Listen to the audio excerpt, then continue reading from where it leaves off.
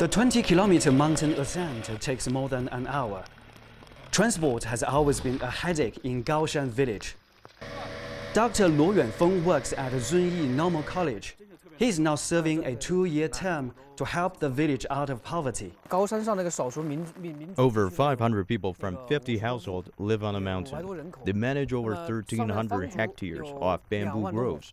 If the road were repaired, it would boost the sales volume of the bamboo shoots and help to retain their freshness.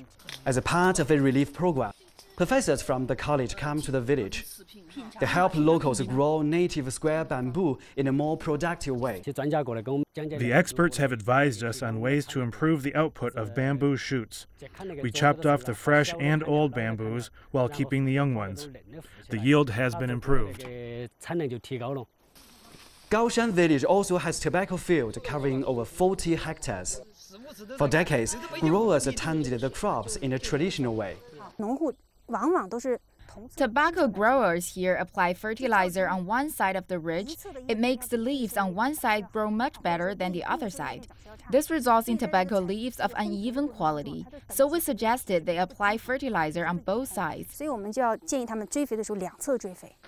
Schooling began in the village in the 1960s, but the quality of education is not always good. This primary school has about 50 students that come from nearby villages. For the past 5 decades, there has been just one full-time teacher responsible for the education here, and only 3 students have been admitted to college throughout this time. Students from Zunyi Normal College have come to provide some timely help. They have been doing this during each vacation since 2015. The pupils are very honest and genuine. When I interact with them during class, I can feel their craving for knowledge. I think I need to share with them as much knowledge as I can. China's government has listed Gaoshan among the poorest villages in the country. Dr. Luo says, with the programs in place, the number of people living in poverty will drop from 20% to 4% by the end of this year. We've finalized a blueprint for the villagers' growth. It takes into account its natural resources, the mountain and the river, to make it a national forest park and boost rural tourism.